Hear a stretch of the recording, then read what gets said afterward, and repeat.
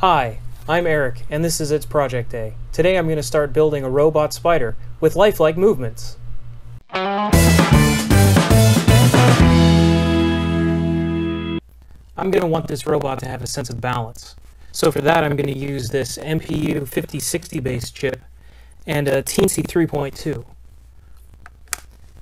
I'm also going to need some batteries. I have these LiPo batteries. High-tech power management system, and lots of servos. And with that many servos, I'm also going to need these two I2C servo controller boards, and lots of 3D printing. I already have a design worked up for the leg, so let's go take a look. I started the leg design with these servo drawings. I'm trying to align them in one imaginary plane so the calculations for joint angles will be easier later. You can see it from this angle. And I want to make sure they're as narrow as possible so I can fit all 8 legs around the torso. Then it was just a matter of filling in the links. I paid particular attention how the parts will get printed because the print direction is important for part strength. If you want to learn more about that, I'll put a link in the description to an article I wrote a couple years ago. This will make a good first prototype. Let's head to the printer.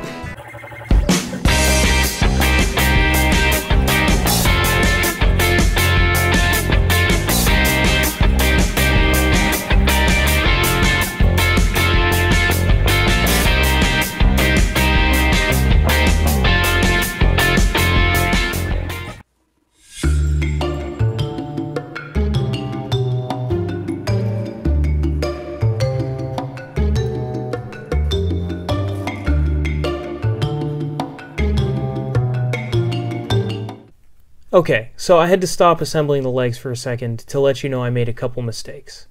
When I was designing the leg parts, I copied the whole pattern exactly, including the diameters of the servo horns.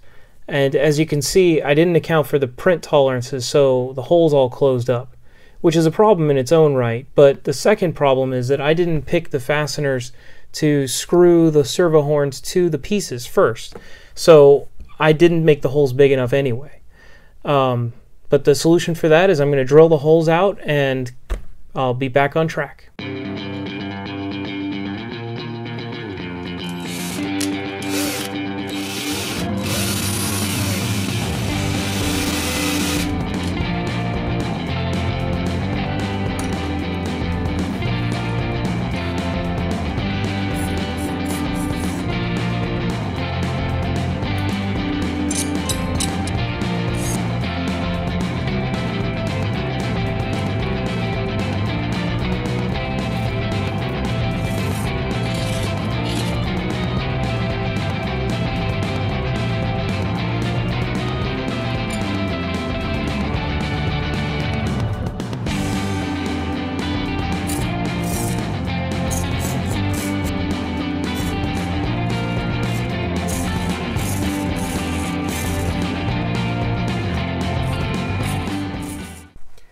This leg isn't going to move itself. Let's go build the electronics. I've assembled all the components.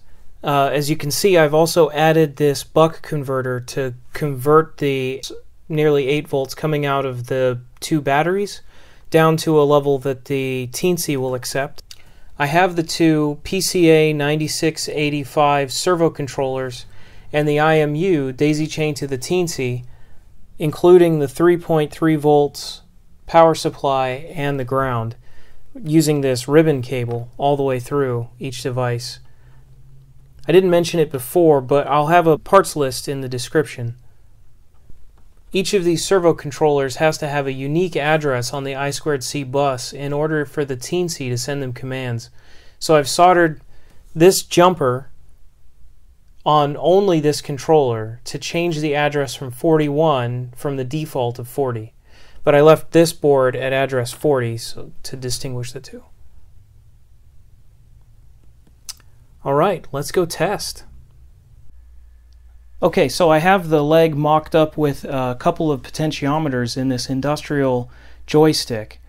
and I'm going to use those to tell the controller to move the leg up and down and sweep left and right. I've already programmed the inverse kinematics for the leg, which is basically just the law of cosines, and I'm going to try it out. Here we go. All right, left and right, good. Down, up. That's good. All right. Hey, look, we're already walking.